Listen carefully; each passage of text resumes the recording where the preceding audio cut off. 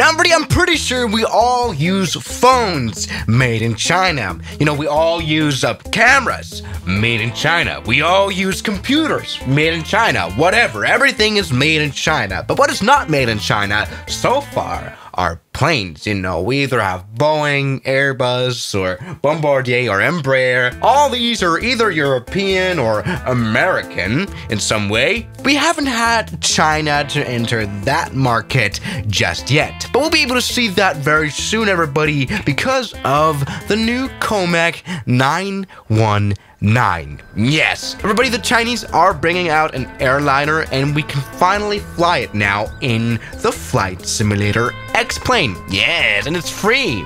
Look, it costs 0 monies. It came out 50 minutes ago, and really, I've been wanting to fly this plane for a while now here in the X-Plane Flight Simulator. Actually, the photos do look very nice, as you can see right here. The developer also apparently is Chinese, I guess. So let's give it a bit of a shot. And actually, it's not that brilliant, as you can already see. Maybe you also see, well, are Chinese airliners the future? You know, would you ever dare to fly on one? I don't know. Anyways, maybe check out the cockpit before we do anything else. Now, what you might notice is that this looks like the A320. In general, this plane looks like the A320, but with a rather weird nose. This is what the COMAC looks like in real life. The nose is a little bit odd, but it can, you know, very much just be, if you had someone who didn't really know a lot of airplanes, like a Bombardier C series or an A321 or something. Definitely what is clear about the C919 by COMAC is that they're really not reinventing the wheel, are they? No, this plane does not have any technical crazy stuff. This is what the cockpit, by the way, would look like in real life. We do have a joystick here, relatively nice and easy cockpit. Reminds me also very much of the A220 Bombardier C series, if I'm being honest. I'm wondering though, why did they choose an A320 cockpit for this model here in the Flight Simulator? Anyway, this is what the cockpit looks like, very nice and modern, I guess. What is really the deal breaker about this plane is that this plane is made in China. And I guess made for cheaper, which is actually why Airliner has already showed its interest in this plane. Why is this so pixelated? Yes, Airliner actually wants to buy the plane as well once it actually reaches European market. Now, would I dare to fly on this plane? Probably, yeah, I guess. Nothing wrong to see here. I guess this plane doesn't fly for any airline just yet. It hasn't gone into production, but the most recent news right here is that the plane is getting certified, right? And it's supposed to be delivered to launch customer China Eastern Airlines very soon, apparently. Yep, they are planning on delivering their first aeroplanes this year. So let's give it a little bit of a test here in the Flight Simulator. Now, this is actually, I'm a little bit disappointed by this COMAC model, if I'm being honest. A few years ago, I remember actually trying out a model in FSX. That wasn't ultra brilliant either, but at least a little bit better than this miserable piece of scrap metal. I mean, can you hear that? My God. The engine noise, and you can see through the windows. I mean, this is a free model, and I very much appreciate the fact that we at least have something that can be called and considered a C919. Actually, I hate that name, C919. How do you even pronounce that? Like, aircraft names are supposed to be short and fast and easy, like A320, 737, but C919, that's like multiple syllables. Deal breaker for me. You know what I mean? Honestly, now, put the landing gear up. Oh, the animation isn't very impressive.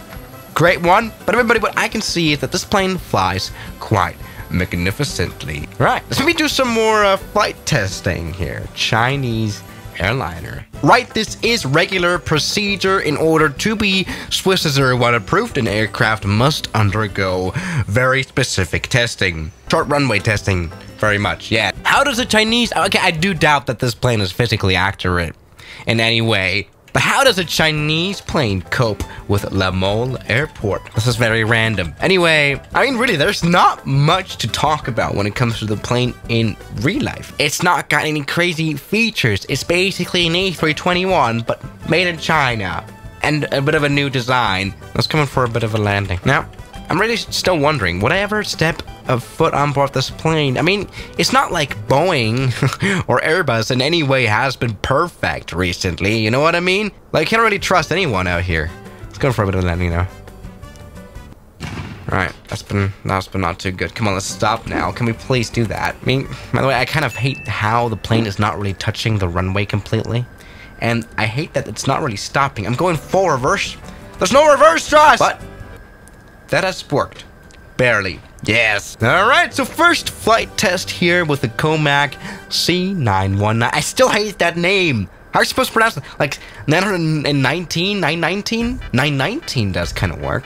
Never mind, 919. Anyway, that's been a nice landing. Okay, that's good. By the way, yeah, the landing gear still doesn't touch the runway, but there we go. Flying actually isn't all that bad on board this plane. Now, everybody, let's go back to this main point of this plane, and that is, I guess, the pricing. Because, again, made in China, of course, production in China is more, I guess, cheaper. I mean, right, of course, iPhones are not made in the USA exactly for that reason. Let's talk a little bit about pricing. Now, this plane would normally cost, or it would have been expected to cost, $50 million.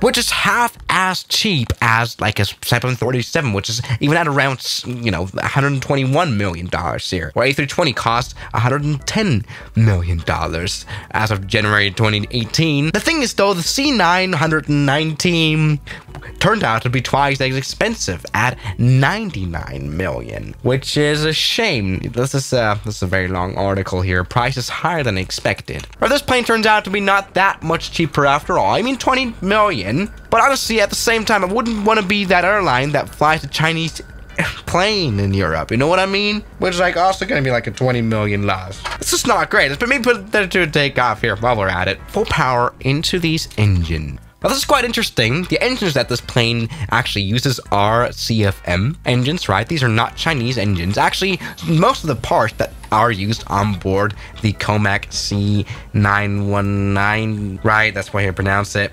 Most of these parts are actually not really from China. So maybe try to take out, oh, the nose landing gear is already up, and I got some horrible FPS. I hope that's going to be better in China. But there we go. That was a very quick takeoff. A little bit of a too quick of a takeoff, if I'm being honest. Yeah, I do kind of doubt the realism of this plane a little bit. A little bit. Yeah, let me just say the COMAC C919. A bit of a disappointment, really. Now, the thing is, the Chinese airliner market, when it comes to, you know, the profitability of this whole C919 project, the market is so big that, you know, all these Chinese airlines, when they buy the COMAC, can already sort out the plane quite well and take care of production. So, you know, China really only needs itself for the beginning. That's another thing. You know, China's a huge country and a huge market. So this is gonna be really interesting. By the way, with this add-on, there are still some problems to be solved, such as landing gear animation or data correction, whatever. The fact that this is literally an A320 cockpit, and we're somewhere on a lake now, that is a little bit unexpected. Great one! Now, what do I see here in the future of this plane?